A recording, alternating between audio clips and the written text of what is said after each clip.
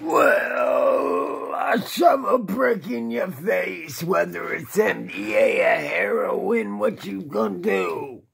You better flip it and get my money, motherfucker. We gonna do what we do, and we gonna take you from your feet to your neck, and each little piece of bed. Our hounds and alligators eat 'em like they got spiked collars and wear it like it's tightest bed. Mike Tyson rolling that ranch like it was owned by Colitis, owned himself bed. We don't give a fuck about what you gotta say.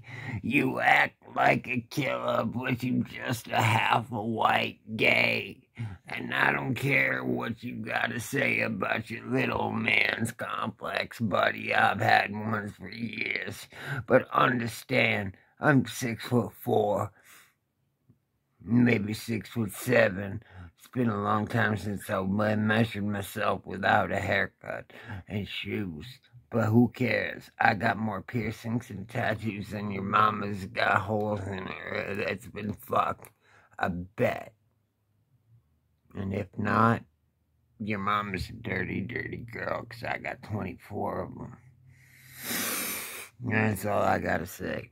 Now you want to go on and talk shit about my family and my wife and my loves and my life?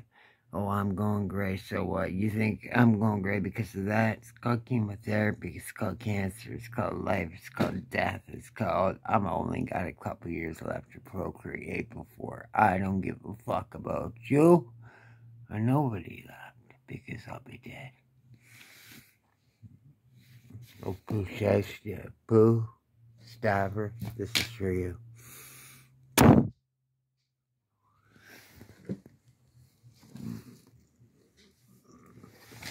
Remember,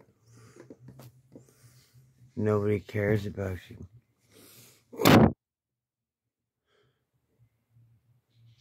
Next time you try and talk about my wife, remember that's from her.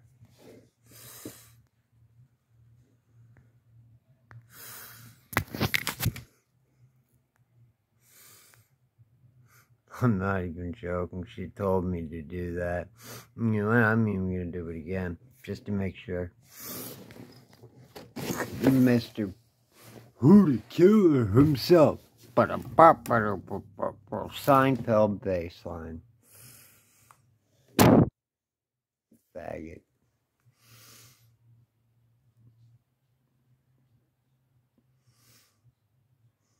It's all you're worth, buddy. That's probably what your parents did. Do we or do we not?